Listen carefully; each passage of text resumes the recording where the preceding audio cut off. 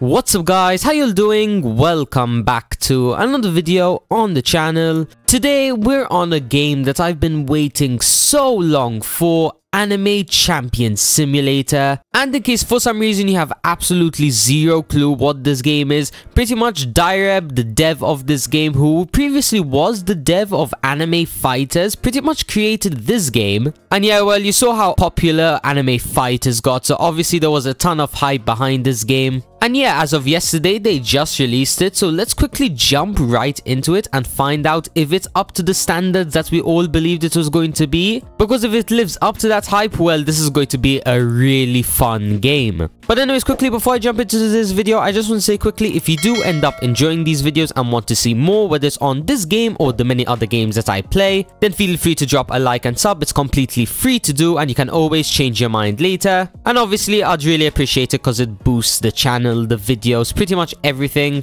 and overall it just shows your support. But anyways, enough of all that, let's jump right into this. So, starting off, it seems like I'm currently in the tutorial. So there's the helper bot down here. Welcome to Anime Champion Simulator. I'd love to talk, but we're under attack. Take out 3 yellow fours before it's too late. Okay, let's quickly accept this.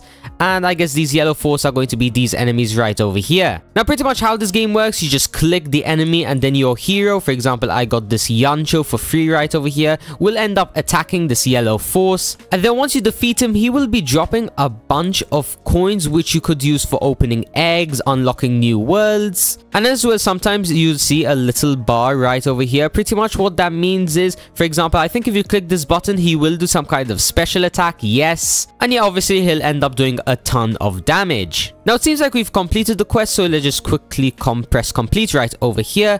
Great job, I just gave you another champion to take on their leader. Can you defeat Blue Force with your new team? Sure. And okay, these Blue Force are going to be having 1.5k HP compared to the 120 HP that the Yellow Force previously had. So yeah, let's just quickly send out... Wait, hold on. I just got a new hero, the Tenzuki. Whilst I'm taking out this Blue Force, let's actually quickly have a look at their stats. So over here, we can find Tenzuki, which is a B hero. Not exactly sure what that means just yet, but he does 6 damage and he is level 1. Apart from that, I also have a Yancho, which is also a B hero, and he does 6 damage and is also level 1. Pretty good. Now, at the moment, I'm not seeing any other eggs in this world, so it does make me believe that for now, this whole world's purpose is just the tutorial. So let's quickly defeat this Blue Force and get this over and done with. So now he wants me to talk to Helper Bot right over here. And okay, it seems like he wants us to repair the portal, which is right over here for 500 coins. So let's just quickly repair that. Thank you. And ooh, okay. This seems like where you can pick the worlds that you can travel to. Wow, this is really cool. So if I click the green planet, yes, I'm going to zoom in. And there's a teleport button right over here. So let's just quickly teleport. And if I'm not mistaken, this is the same world as the Countdown server. Yes, it is. And it seems like that there are a ton of heroes and enemies that I can get and fight. And it seems like I completed the tutorial right over here. So let's just quickly complete the quest, and great job reaching the world, but it's no time to slack off. You can get stronger by opening new champions. Open the Dragon Orb until you have 5 champions. Sure, I mean, not complaining about more heroes. Okay, so it seems like over here is the Dragon Orb, which is going to be the egg, and it's going to be costing 100 coins each. And the heroes that we can get, for example, we already got these 2 over here, the most commons for free, but then there's also the rare, the mythical, the legendary, and I think this is the epic. And yeah, well, I have 1.1k coins, which obviously means I have enough to open a few of the eggs. So let's quickly put on auto for a little bit. And ooh, okay, that's some clean egg animation. And we're getting some Yanchos. I think we got 2 Yanchos. We got another Tenzuki. And that's pretty much the quest done. But can we get something better than the common? Come on, last spin. Please be something better. And we got another common. Unfortunate. But that's fine, since we got a bunch of these extra commons. Pretty much what we can do is there is a fuse system in this game. For example, if I want to fuse this Yancho, I pretty much just press fuse and then I can select, and if I select enough, as you can see, I can upgrade his level. Just like that, I selected all of them, and if I press fuse, pretty much he's going to end up doing extra damage every time I level him up. Now obviously once I get the better heroes, you know, the legendaries, the mythicals and whatnot, I'll eventually just start pushing all of my extra commons and whatnot into fusing them. them.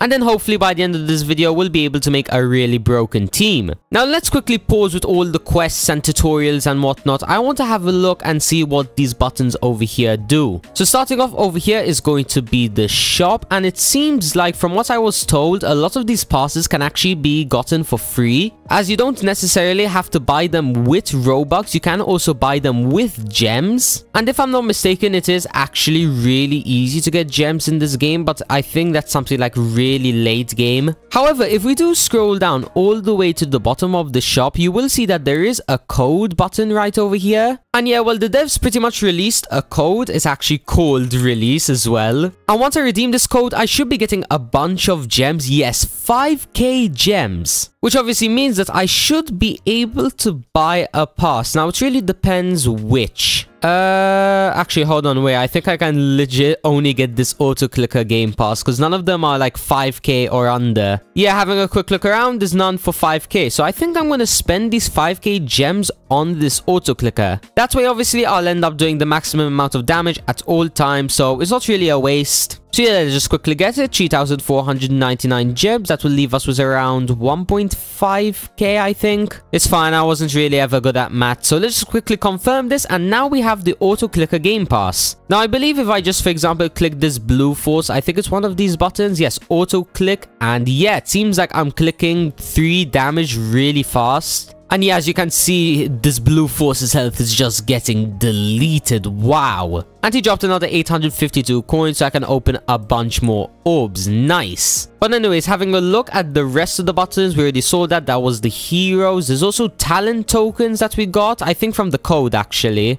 You can use these tokens to reroll your champion's talents. I don't think I've unlocked that yet, so I can't use it for now, so I'll have a look at it later. Now, this button over here is going to be the teleporter. Pretty nice. This button over here seems to unlock a whole quest page, which I assume is going to be for when I have multiple quests at the same time. And then the final button, which I think is going to be anything important, because I'm pretty sure this is just a settings button, yeah, is going to be the upgrades. Now, it seems like I can unlock these with...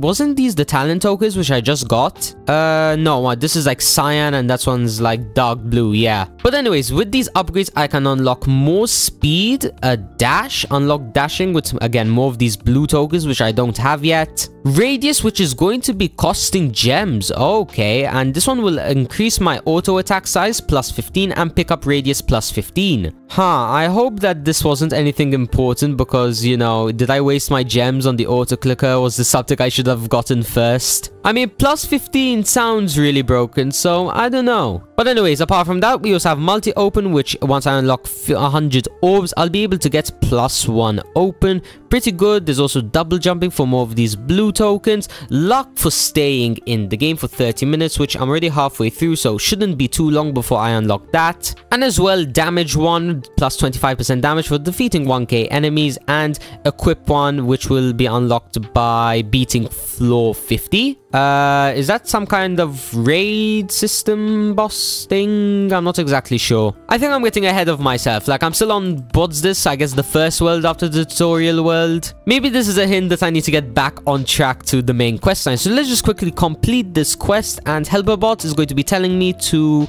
I've gotten stronger, defeat enemies until you have enough coins to unlock the next world. Alright, let's just quickly claim that and collect. Apparently I got already 853 coins. Oh yeah, I think the next port is going to be costing 10k. That's why it's already, you know, progressed. Well, anyways, let's quickly run around this map quickly and see where this portal is going to be. I think it's there. Yeah, Pirate Town, 10k coins. There's also an egg over here, which I guess is really good because obviously if I'm all the way over here, I don't feel like running all the way back there just to open a few eggs. But ignoring all of this, it seems like the boss of this world is going to be Frieza, or should I say Blizzion. And yeah, well, he has 15k HP, which obviously isn't anything little. So you know what I'm gonna do? I'm gonna sit here for a little bit. Let me just quickly defeat this Blizzion, and then I'll cut back and show you guys what rewards he's going to drop. And there we go, he just has a little over 100 HP left, and he is defeated. Adu, okay, it seems like he dropped a bit more than just coins? What exactly did he drop? I think it's over here in the items bag. The dragon medals. You got these medals from the Green Planet raid?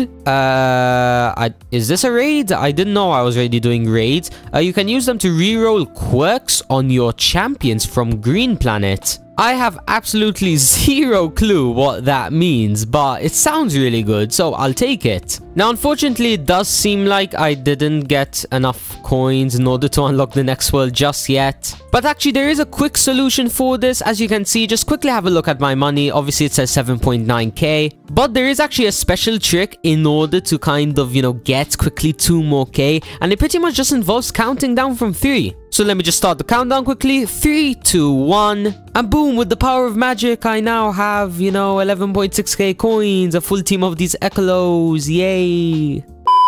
But anyways, jokes aside, I'm sure you can guess what I did. I just fought Blizzion again, I hatched a little bit, and surprisingly, I was able to get 3 of these epics. And I mean, they ain't bad at all. For example, I have 2 of them which do 20 damage each. One of them's B tier, C tier, and the other one's D tier at 15 damage, which is going to be my lowest. But I mean, it's still a huge upgrade from my previous team, so I mean, I'll take it. But probably they're going to be getting replaced any second now, since I can pretty much repair this portal and travel to the pirate town. So let's just quickly do that and teleport through. And boom, we're now in the pirate town, and it even gave us a badge to reward us. Thank you, game. Now, what exactly is different over here? For example, there is an orb for 500 coins each, which obviously is quite more expensive than the previous one. But let's quickly open one. Maybe I get the legendary on my first try. No, we got Marini, level 10. And how good is she going to be? Okay, she's immediately on my team. 29 damage. Yeah, well, I was completely correct about these Piccolos getting replaced really quickly. Now, right near this orb, there is a scientist Simon over here. Are you with HelperBot? They said you could help us out.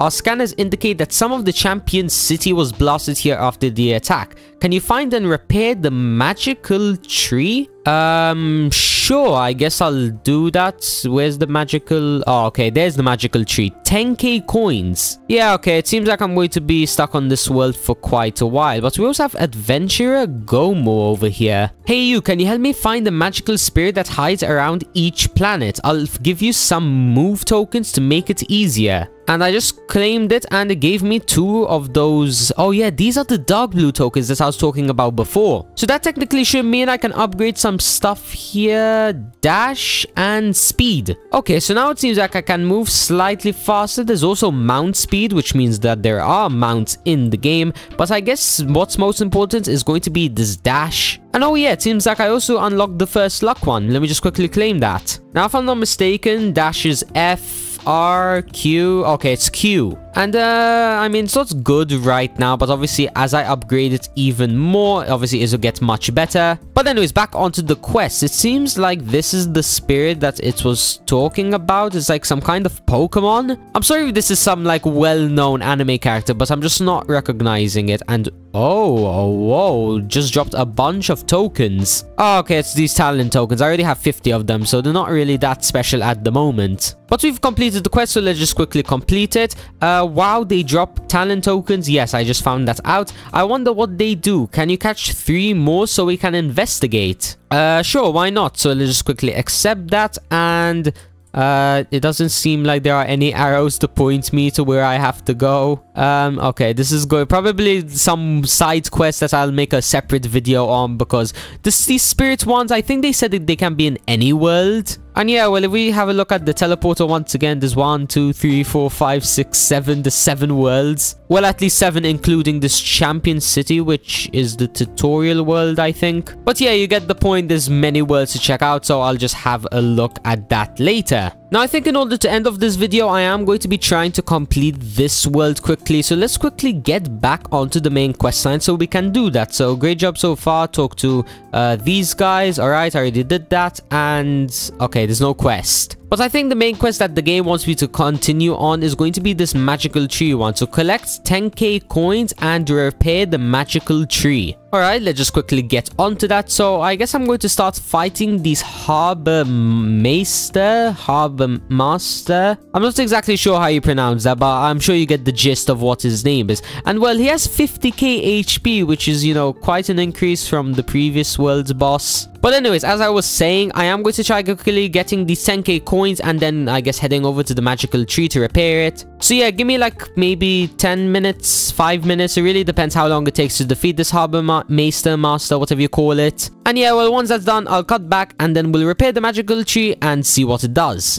And there we go. We now have well over 10k coins in order to unlock or I guess repair this magical tree. Now, is this going to take me to the next world? I have absolutely zero clue, but let's find out. So it seems like I created some kind of portal and I'm back. Oh, it seems like repairing the magical tree takes you back to the tutorial area, I guess. Huh, interesting. I'm not exactly sure what that's supposed to mean, but there is an arrow over here which is pointing to...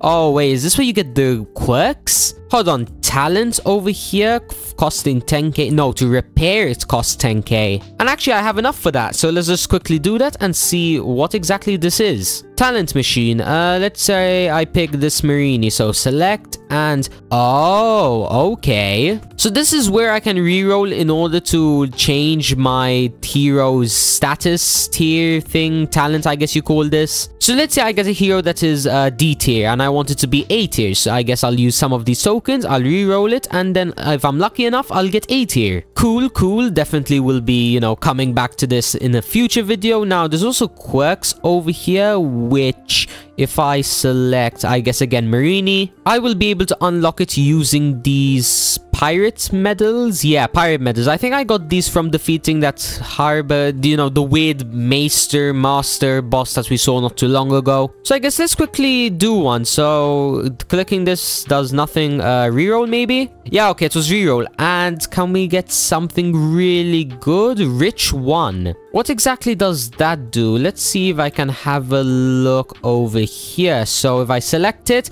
this champion increases your coin drops by 5%.